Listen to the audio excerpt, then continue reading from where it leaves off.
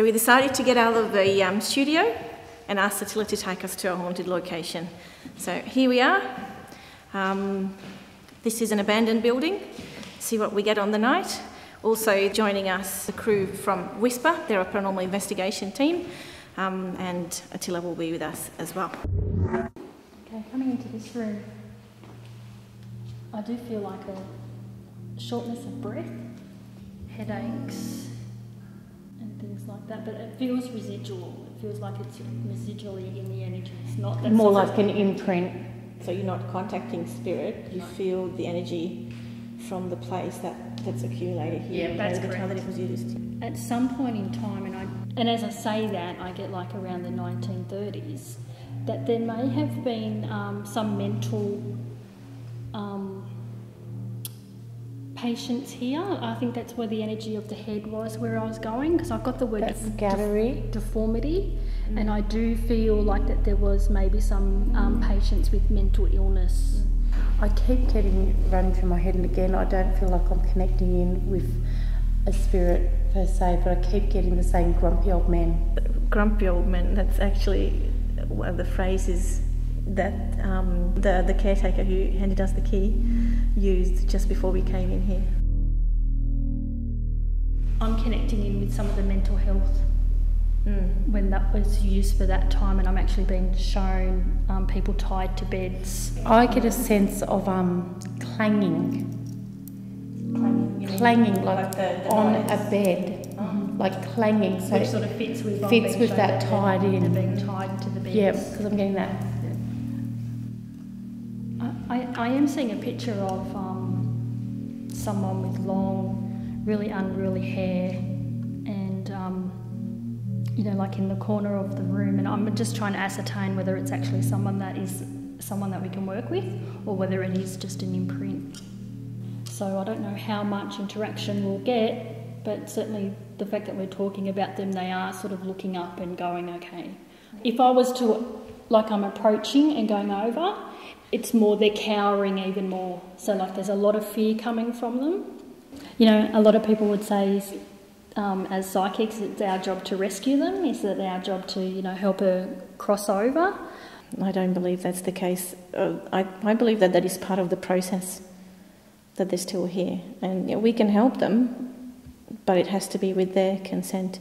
Yeah. I operate from a perspective of that we all have our own natural place in the light, and that they can be no more stuck in their beliefs of who they are than, you know, you are in yours or I am in mine. Exactly.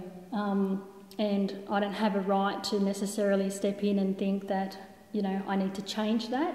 I can certainly talk and ask and say, you know, I'm here to help if you want help, but we all have free will. It's not something that we should intervene with in the sense of free will with the spirit world no more than what we would intervene in the free will of those still in the physical. So in this instance, I'm going to extend an invitation to the energy that's in the corner over there for them to come and visit into my teaching circle, so that they can work with us over time, and we'll learn from them and they'll receive the healing that they need. I feel like for now that's as far as working with them as I can go for now. The whole thing about going to the light means that they're receiving light means you've received a new understanding or a new insight, or, you know, you've raised your vibration. That happens for us all the time whenever we achieve like some sort of form of self-healing. Exactly. A new level of consciousness. For me, that's what going to the light means. Yeah. So the crew from W.S.P.R are in the next room, so let's just go and see what they're doing. Yeah, hi guys, we're W.S.P.R, we're Sydney Paranormal Research. This is also Steve. He's our psychic medium who works with us.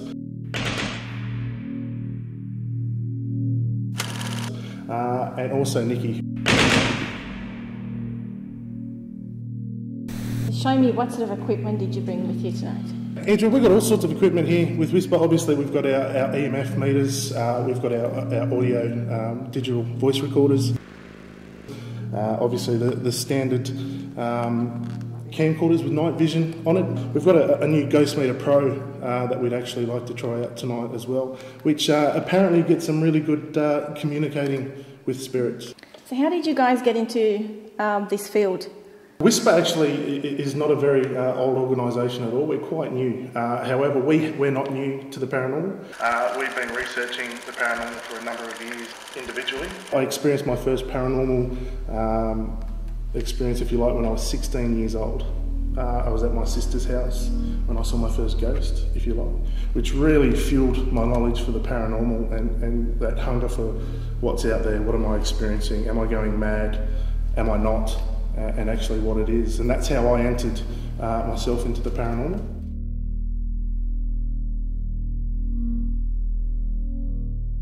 We'd like to ask if there's any spirit people here that they could make themselves known in some way, please. Or they are staff.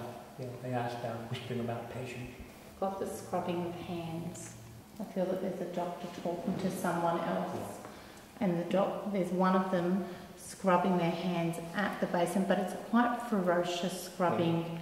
Is that an imprint, a residual thing, or is there a consciousness there that can talk to you? I can give you a description, but I'm not getting words. I'm looking at a man who would be standing there to be at least your 5'9" to 10. I have dark hair, but it's slightly peppered on the sides. There's no facial hair on this gentleman. His arms, though, are quite hairy, like they're not. But again, I'm not hearing anything. Okay. Do you want to just explain, Craig, what's going on with that? Yeah, sorry, I'm just using a Ghost Meter Pro, which actually is getting some communication as well.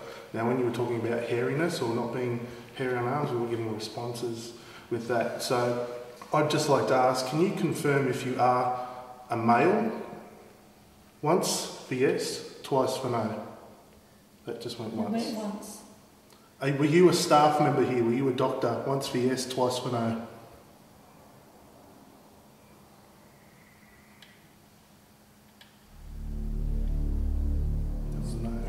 He was an army doctor, but he wasn't a doctor here, he was a patient here. Again, in the 1950s.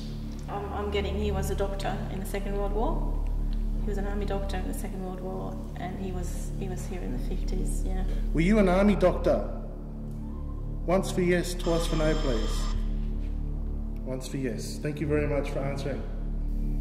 Were you in the Australian Army? Once for yes, twice for no.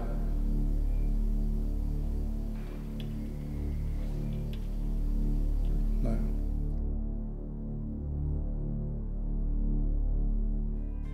Well, thank you for joining us. Thank you for having me. And thank you for joining us this week too. And remember to live your spirit.